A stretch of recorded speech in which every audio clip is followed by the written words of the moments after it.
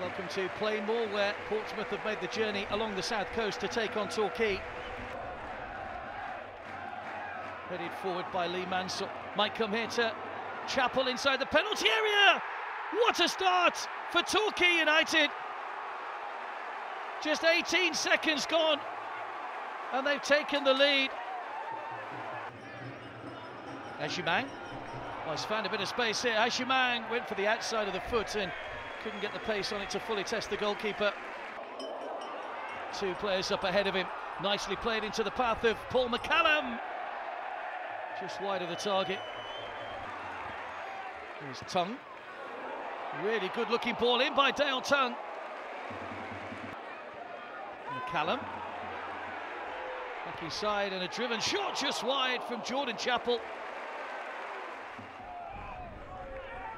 Cooper.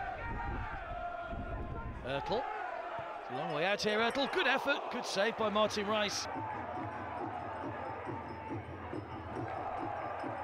Dickinson puts the ball out of play in the corner. It's already been taken by Pompey. This is Wallace.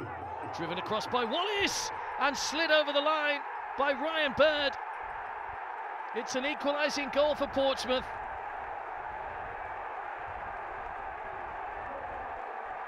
Ryan Bird, the substitute, levels things up. We're back at 1-1.